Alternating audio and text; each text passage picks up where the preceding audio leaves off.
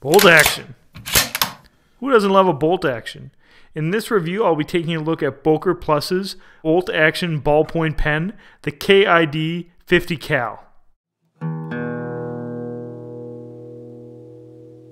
Bolt action pens are all the rage now in the everyday carry crowd, and that is no surprise because in most situations you really can't pull out your knife to play with it at work. But a pen, sure, and you'll be using it all the time. Boker Plus is a well-known knife and tool maker from Solingen, Germany, tracing their roots back to the 17th century.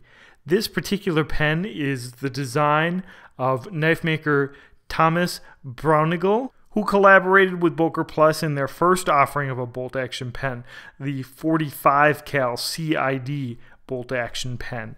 This pen doesn't bear any resemblance to a 50 cal shell, as you can see here as a bottle opener, but I'm going to call it, for the sake of brevity in this video, the 50 cal bolt action. This aluminum constructed pen has a J-action style bolt action. The action was extremely stiff when I received the pen, but after using it for a number of weeks, it's broken in and become softer.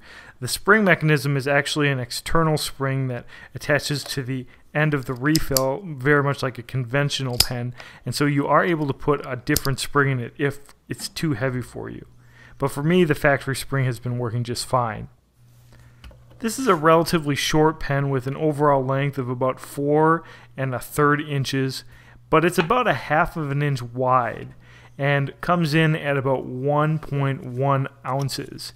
In other words, it's a fairly short and fat pen compared to this Sharpie. You can see that it's about the same width at the thickest point.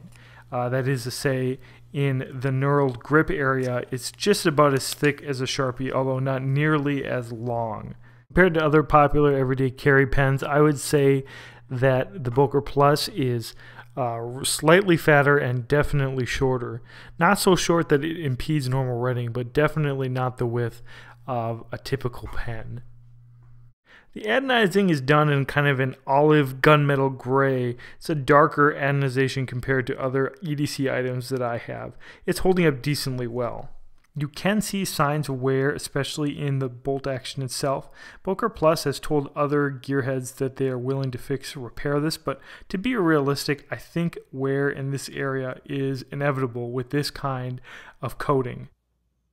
As for the tip of the bolt, which is threaded in, it is nicely finished. As you can see, it has circular brushing and comes to a nice dull nub point, which feels very good to me in the fingers.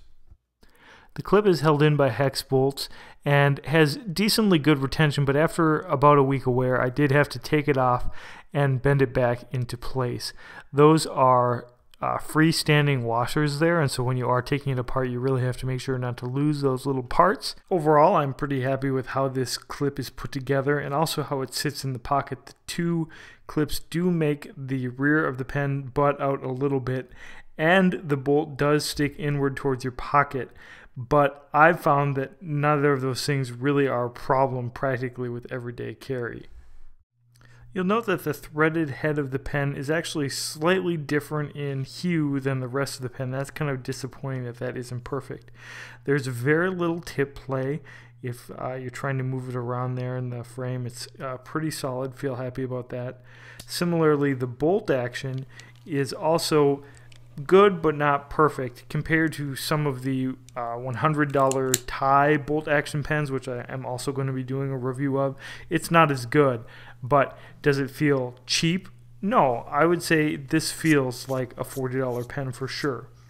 Taking it apart is really a piece of cake. You've got a conventional Fisher space pen refill with a regular spring. That means that this is going to take any sort of Parker pen refills, and I think that that's really why this pen has a broad appeal, because it's very practical. You're going to put any number of cheap refills in there. Here I am writing in a moleskin. I would say that it sits naturally in the hand. I can use a standard writing pen holding style. It seems to write very evenly. Of course, that's going to be a function of your refill somewhat. I like the weight. I don't think I would want to write a novel with this pen, but for, again, most everyday carry tasks, I think the weight is not going to be a problem at all. It seems to write just fine on a variety of thicknesses and colors of paper, and seems to be, again, just a very straightforward, consistent choice for a pen that I would be happy to carry to work and use on an everyday basis. This short pen is marketed as a tactical pen, which I would say it's not ideal for, but if it was necessary and you had to go that route, you could probably inflict some blunt force trauma. What have I done?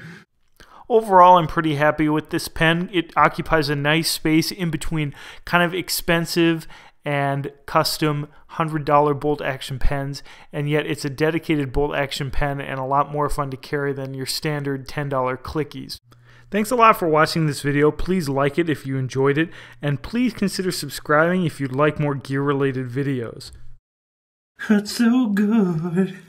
Come on, baby, make it hurt so